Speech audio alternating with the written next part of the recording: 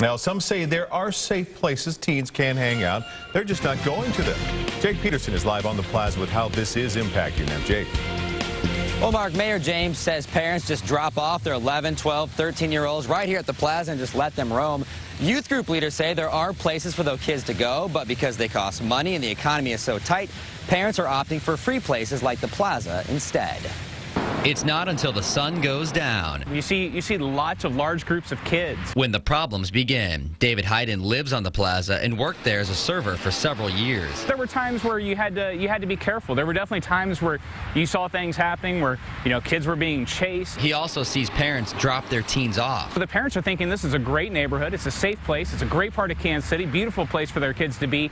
Much safer than a lot of other parts of town. The violence has not made him consider relocating, but he says the lack of parental control is getting out of hand. I think the answer is just letting parents know there's a problem, and they'll be parents just like every other time in history. There are parents that don't care if their kids are in danger. Myriad House manager Denise Clark has a different answer. Her group runs a nonprofit hangout for teens of all ages. We've just dealt with everything from drug addiction to crime. The Myriad House was started with help from city leaders when Westport was going through a similar problem back in 2002. I just brought the kids in and said, what would you like to do rather than what you've been doing hanging on the streets? But times have changed and funding is almost gone.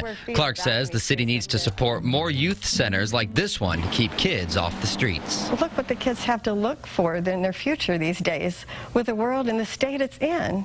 It's horrendous. They're terrified. It's that terror, she says, that spreads when teens don't have useful outlets.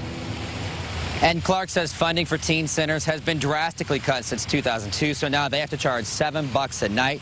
She's hoping this plaza incident will make city and state leaders re-examine the need for teen centers. We're live here in Kansas City. Jake Peterson, NBC Action News.